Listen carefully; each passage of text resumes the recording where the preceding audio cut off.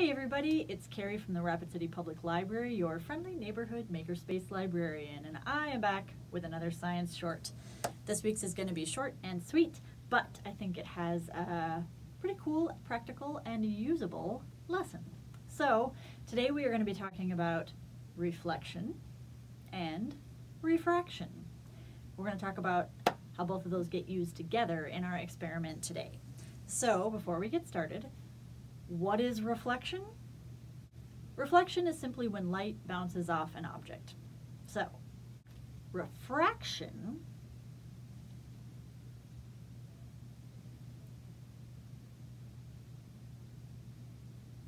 is when that light bouncing off an object changes direction because we are moving from one medium to another.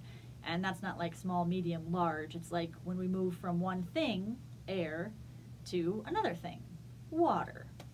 For today's purposes, we are going to be using light, and we are going to be going from air to water. Let's take a look. In my hands, I have a gallon jug of water, and I have strapped to it a headlamp. And when I turn on this lamp,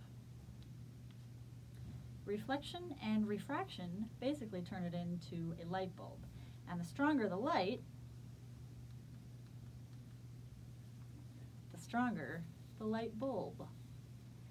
And this light is being created by those principles of reflection and refraction that we were talking about just a second ago. So, if you're camping and you need a light and your phone is out of batteries,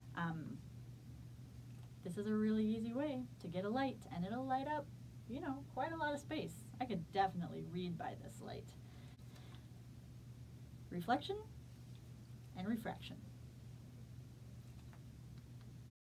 Thank you guys for following along with another science short. If you're looking for more things to do this summer, don't forget that we have our summer reading program going on. We've also got summer reading scavenger hunts going on, and that it's nice and cool and air conditioned in the library always. If you happen to be out and about at Canyon Lake Park or at one of the pools in town, Sam's Club, New Underwood, you actually may see our mobile library. All of those addresses are going to be on our website if you're interested in picking up new books or returning books and don't have time to get to the downtown location. Come hang with us at one of the mobile library spots.